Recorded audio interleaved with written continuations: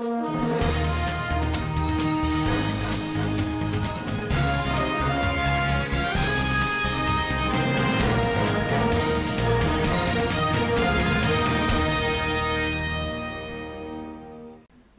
to Standard Voice News Channel. I am Samira Ibrahim. Here are your top stories for today. The International Association of Arewa Nigerian Nurses, based in the United States and Canada, distributed palliatives to the less privileged people in Zamfara State. The FEC approved the 2.3 trillion naira stimulus plan at its meeting on Wednesday. Nigeria recorded 649 new COVID-19 cases. Total infections exceed 22,000. Buhari backs Gyudum in the APC crisis. On business, NNPC produces 218.37 billion cubic feet BCF on natural gas in March. And on the international scene, Bayer pays $10 billion to settle with killer cancer cases. Now the news in details. The International Association of Arewa Nigerian Nurses, based in the United States and Canada, today distributed palliatives to the less privileged people and internally displaced persons in Zamfara State. The palliatives, which comprised of indomie, soups, detergent, and mosquito nets, were distributed to internally displaced persons and less privileged people in the society. The palliatives were distributed to cushion the effect of coronavirus pandemic in the society. The distribution was carried out by the staff of the Standard Voice Television Svtv, Gusau. The Federal Executive Council, FEC, has approved 2.3 trillion naira stimulus plan at its meeting on Wednesday, 24 June 2020. The Minister of Finance, Budget and National Planning, Zainab Ahmed, announced approval at the end of the FEC meeting. She said the total package that they presented is the sum of 2.3 trillion naira. The minister explained that 500 billion naira of the stimulus package has already been provided for in the amended 2020 Appropriations Act. She said these are funds that they have sourced from special accounts, adding that 1.2 trillion naira of the funds are to be sourced as structured low-cost loans, which are inventionary from the Central Bank of Nigeria, CBN, as well as other development partners and institutions. The minister said they have 344 billion naira that they will source from bilateral and external sources, and also additional funds that they can source locally. She said the goals of the NESP are to create jobs, pump money into the economy, and hopefully stop it slipping into recession, support small businesses, and prioritize local content made in Nigeria. The House of Representatives on Wednesday resolved to investigate how the Federal Ministry of Water Resources spent 343 million naira on some unexplainable projects and the ministry's alleged refusal to give the vouchers covering the amount to the Auditor General for the audit. The House berated the Permanent Secretary in the Federal Ministry of Agriculture, Alhaji Abdul Qadir Maazu, for ignoring the committee's invitation. It directed him to appear unfailingly before the House Committee on Public Accounts today to answer audit queries from the Office of the Auditor General of the Federation. Chairman of the House Committee on Public Accounts, Mr. Oluwole Oke, who spoke at the investigative hearing on audit queries issued to government agencies by the AGF. Nigeria has recorded 649 new COVID-19 cases in the country, as total infections from the virus rose to 22,020. This was confirmed on Wednesday night by the Nigeria Center for Disease Control, NCDC. According to the health agency, new cases were reported in 21 states of the Federation and the Federal Capital Territory, FCT, Abuja. Statistics from the NCDC shows that Lagos remains the epicenter of the virus with 250 cases, closely followed by Oyo State with 100 cases. Other states with reported cases are Abia 28, Kaduna 27, Ogun 22, Edo 20, Akwa Ibom 18, and Kwara 17.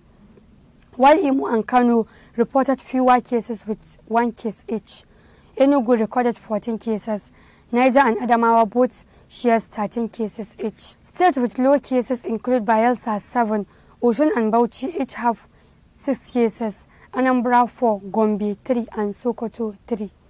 Meanwhile, the FCT recorded 17 cases. However, the number of deaths increased from 533 reported on Tuesday to 542. On the contrary, the number of discharged persons increased from 7,338 to 7,613. President Muhammadu Buhari has backed Mr. Victor Giodum as the acting national chairman of the All Progressives Congress (APC). President Buhari will also attend the National Executive Council of the party called by Giodum to resolve the crisis rocking the party. Over to Ibrahim Dwesera for more details. Thank you, Samira. And what happened today was the National Executive Council meeting of the All Progressives Congress (APC), which took place at the Presidential Villa in Abuja and was chaired by President Muhammadu Buhari. And during the meeting, 4 very prominent decisions were taken. One of them was the dissolution of Adams Oshomole's led National Working Committee, which was done on the order of the President Muhammadu Buhari. And also, a new caretaker committee was set up under the chairmanship of the governor of Yobe State, Maimala Bunu, who was before elected as the governor of Yobe State, was the national secretary of the All Progressives Congress (APC). And the other decision taken by the National Executive Committee meeting today, Thursday at the Presidential Villa, was that the party confirmed Pastor Osage Ize Iyamu as the flag bearer of the All Progressives Congress in the September Edo governorship election, which is due to take place very soon. And also, the National Executive Committee ordered for the disbandment of the blockade set up at the National Secretariat of the All Progressives Congress (APC) in Abuja. With this new arrangement and order by the National Executive Committee of the All Progressives Congress, it shows that the political party may face the crisis of division, because earlier, before the commencement of the National Executive Committee meeting on Thursday, the Oshomole-led National Working Committee, which was dissolved this Thursday, threatened that they will not attend the meeting. So virtually, it may tell you that there is likelihood of the emergence of another APC group within the national hierarchy of the political party, which is also very dangerous for the political party as far as the 2023 election is emanating. I am Ibrahim Dosara for SVTV News. The National Working Committee (NWC) of the People's Democratic Party (PDP) has dissolved the South-South Zonal Committee of the party and constituted a new caretaker committee. The statement issued by the National Publicity Secretary of the party, Kola Olobo Dian, said on Wednesday that the action of the National Working Committee is pursuant to Section 29, subsection 2b and 31, subsection 2e of the PDP Constitution 2017 as amended. The newly constituted South-South Zonal Caretaker Committee, which is chaired by Chief Dan Obi, is to pilot the affairs of the party in the South-South Zone for a period not exceeding 3 months, 90 days, as prescribed by Section 32, subsection 2e of the PDP Constitution. The National Working Committee enjoins all members of the party in the South-South Zone to continue to work harmoniously, especially as the party works with the people of Edo State for a successful governorship election in September. 3 women were on Wednesday paraded at the Special Anti-Robbery Squad office in Abuja for allegedly attempting to transport 818 rounds of live ammunition from Kano State to Bayelsa State. The high-caliber bullets were hidden in a half bag of rice. First spokesman DCP Frank Umba said they were arrested by the Special Tactical Squad Unit, adding that the ammunition was given to one of the women, Elena, by her husband, a lance corporal in the army, to send to Yinagua from Kano State. He said the soldier had been picked up by military authorities. The World Bank has approved a $750 million International Development Association IDA credit for Nigeria's power sector recovery operation to improve electricity supply.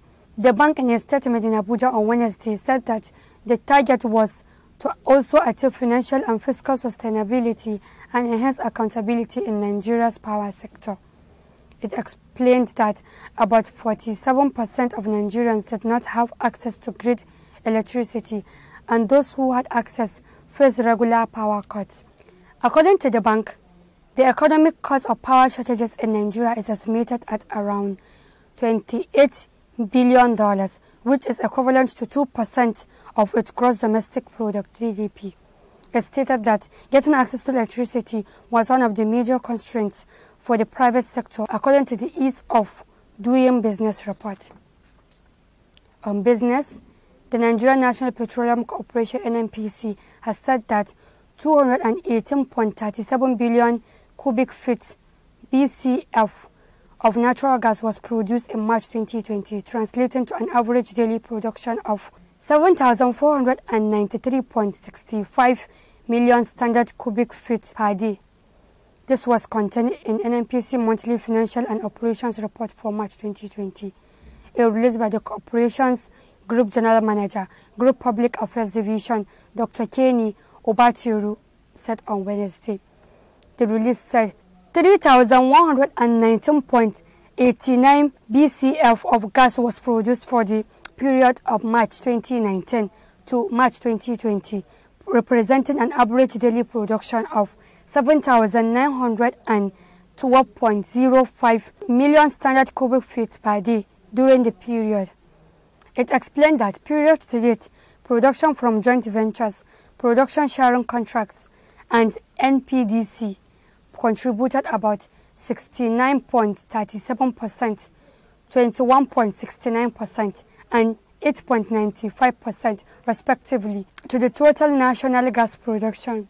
Out of the 218.37 BCF of gas supplied in March 2020, according to the report, 120.73 BCF of gas was commercialized, consisting of 33.45 BCF and 87.28 BCF for the domestic and export market respectively, translating to 1,235.56 MMSCFD of gas to the domestic market and 3,817.40 MMSCFD of gas supplied to export market for the month.